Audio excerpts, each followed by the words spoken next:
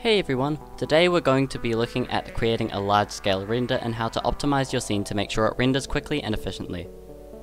The first thing to consider when creating a large scale render is a level of detail, or LOD. LOD is how much detail you're displaying in your scene at any given moment. This means using lower detail models and textures in the background and higher detail models and textures in the foreground.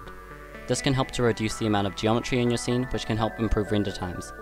It also reduces the amount of modeling that you have to do. So, being purposeful with LOD is very beneficial in many ways. As you can see, many of these buildings are extremely low poly and low effort, but they look alright in the final render. Could look a lot better, but this took next to no time to make.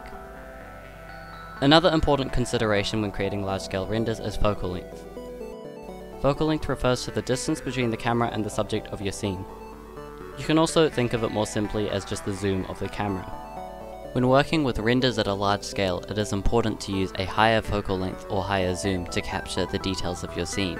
This will help to create a more realistic and immersive environment for your viewers.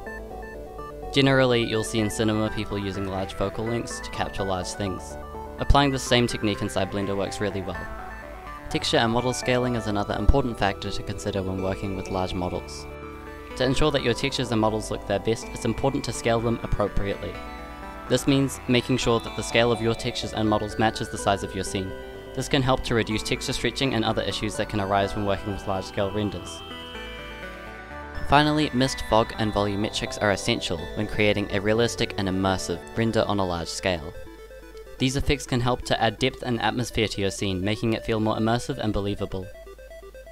By adding fog and mist, you can create the illusion of distance, while volumetrics tend to be used to create dramatic lighting effects and add visual interest to your scene. Both of these can also be used to cover up unsightly details in your scene or things that you don't want the viewer to see. You can almost use them to paint over low detail models. The mist pass in Blender is really useful for this, and allows you real-time quick control within the compositor.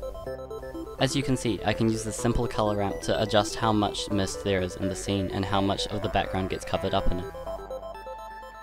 By using LOD, the right focal length, appropriate textures and model scaling, and adding fog, mist, and volumetrics, you'll be able to create stunning, large-scale renders that will impress your friends. Thanks so much for watching. If you enjoyed, likes and subscriptions are very much appreciated. And as always, I hope to see you in my next Blender video. It's been Yeeson, goodbye.